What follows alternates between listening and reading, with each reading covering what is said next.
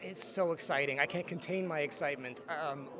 We've been working on this film for a little while, and I just could not wait to kind of show everyone the Legend of the Neverbeast. Just such a thrilling moment for me. Exactly. It's so exciting. You know, we're huge Disney fans, so the chance to actually share the film with the most excited Disney fans possible here at D23 has been terrific.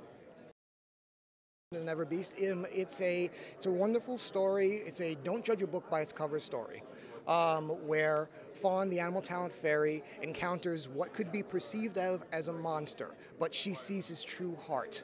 And I think it's a really great message to kind of share with everyone around the world. So it's got a lot of deep meaning for me.